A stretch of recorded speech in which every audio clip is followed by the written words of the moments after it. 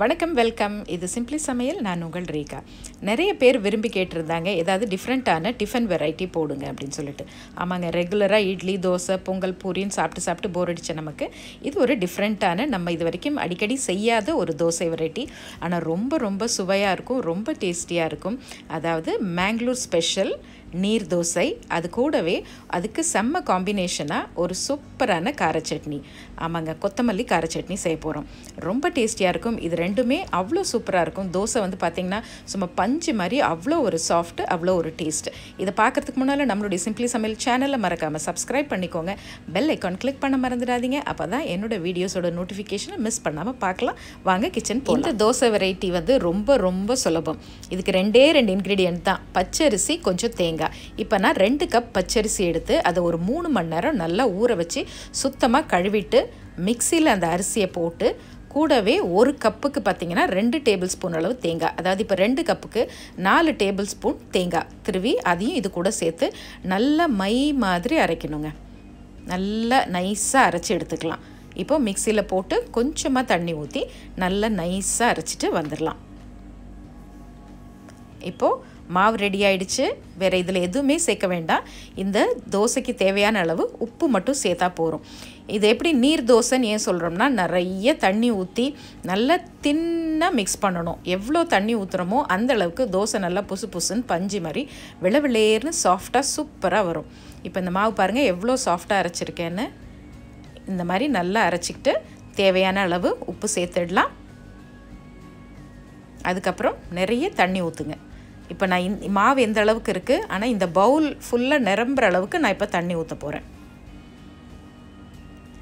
நல்ல நீர்க்க இருக்கணும் அதனால் நல்லா தண்ணி ஊற்றி நல்லா மிக்ஸ் பண்ணி விடுங்க கட்டி இல்லாமல் நல்லா மிக்ஸ் பண்ணி விட்டுடலாம் அவ்வளோதான் நம்மளுடைய நீர் தோசையோட மாவு ரெடி இப்போது தோசை எப்படி ஊற்றலான்னு பார்க்கலாம் வாங்க நல்லா கரைச்சி விட்டுக்குங்க இன்னும் கூட கொஞ்சம் தண்ணி ஊற்றி இந்த பவுல் ஃபுல்லாகிற அளவுக்கு தான் இப்போ நான் ஊற்ற போகிறேன் ஊற்றி நல்லா மிக்ஸ் பண்ண போகிறேன் அதே மாதிரி நீங்களும் ஃபுல்லாக ஊற்றி மிக்ஸ் பண்ணி ரெடியாக வச்சுக்கோங்க இந்த தோசை மாவு வந்து நம்ம புளிக்க வைக்க வேணாம் அரைச்ச உடனே தோசை ஊற்றலாம் இப்போ பாருங்கள் நான் தவா வச்சுருக்கேன் தவா நல்லா ஹீட் ஆனோடனே நம்ம ரவா தோசை ஊற்றுவோம் இல்லையா அதே மாதிரி அப்படியே மாவு எடுத்து சூப்பராக அப்படியே சுற்றி ஊற்றணும் அவ்வளோதான் எந்த அளவுக்கு தண்ணியாக இருக்கோ அந்த அளவுக்கு தோசை நல்லா மெல்லிஸாக பூ மாதிரி சூப்பராக வரும்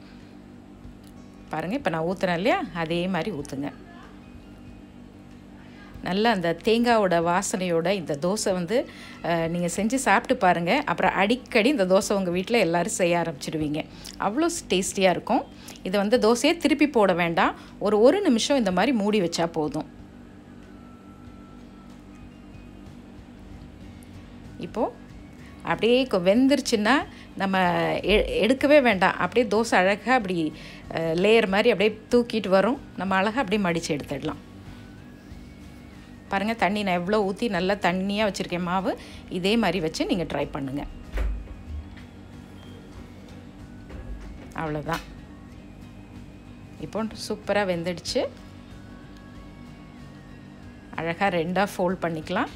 இப்போது 2ஆக ஃபோல்ட் பண்ணி திரும்ப அதை 4ஆக அழகாக மடிச்சிடலாம் நம்மளுடைய நீர் தோசை ரெடி ரொம்ப ரொம்ப சுவையாக இருக்கும் செஞ்சு பாருங்கள் இப்போ இந்த நீர் தோசைக்கு ஒரு சூப்பர் காம்பினேஷனாக ஒரு நல்ல கார சட்னி செய்யலாம் இந்த கார சட்னிக்கு முதல்ல வாணலியில் ஒரு 3 டீஸ்பூன் நல்லெண்ணெய் ஊற்றிருக்கேன் 1.5 டீஸ்பூன் அளவு தனியா வர கொத்தமல்லி சேர்த்துக்கலாம் ஒரு 7-8 பல் பூண்டு சேர்த்துக்கலாம் அடுத்தது ஒரு 4-5 காஞ்ச மிளகாய் இதை லேசாக வறுத்து விடுங்க அதுக்கப்புறம் நான் பெரிய வெங்காயம் ஒரு 3 வெங்காயம் தின் ஸ்லைசஸாக கட் பண்ணி வச்சுருக்கேன் அந்த வெங்காயத்தை நம்ம சேர்த்துடலாம்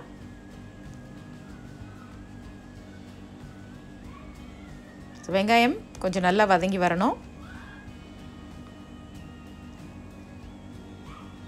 வதங்கிறதுக்கு இந்த சட்னிக்கு தேவையான அளவு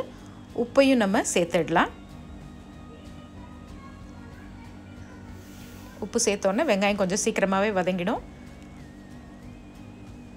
அப்புறமா ஒரு கிரேப்ஸ் அளவு ஒரு சின்ன பீஸ் புளி சேர்த்துருக்கேன் அதுக்கப்புறம் நம்ம ஒரே ஒரு teaspoon Kashmiri red chilli powder சேர்க்குறேன் அப்போ அந்த கலர் கொஞ்சம் நல்லாயிருக்கும் அதுக்காக இது எல்லாத்தையும் சேர்த்து நல்லா வதக்கி விடுங்க. அடுத்தது ஒரு 3 தக்காளி பொடியாக கட் பண்ணி அதையும் சேர்த்துக்கலாம். இந்த வெங்காயம் தக்காளி நல்லா சுருண்டு வதங்கி வரணும். பாருங்கள், இந்த அளவுக்கு நல்ல ட்ரையாக வதங்கி வரணும். வதங்கினப்புறம் இதை ஆற வச்சுடுங்க. ஆற வச்சுட்டு மிக்சியில் போட்டு நம்ம அரைச்சி எடுத்துக்கலாம். ரொம்ப சுவையாக இருக்கும் இந்த சட்னி. உண்மையாக சொல்கிறேன், நீங்கள் இந்த சட்னிக்கு அடிமையாக ஆகிடுவீங்க, அவ்வளோ டேஸ்ட்டாக இருக்கும். இப்போ கடைசியில் சட்னி அரைச்சாச்சு. அதுக்கப்புறமா கொஞ்சமாக நம்ம தாளிப்பு போட்டுக்கலாம். கடுகு, உளுத்தம்பருப்பு, கருவேப்பிலை போட்டு ஒரே 1.5 ஸ்பூன் நல்லெண்ணெய் ஊற்றி தாளித்து கொட்டியிருக்கேன்.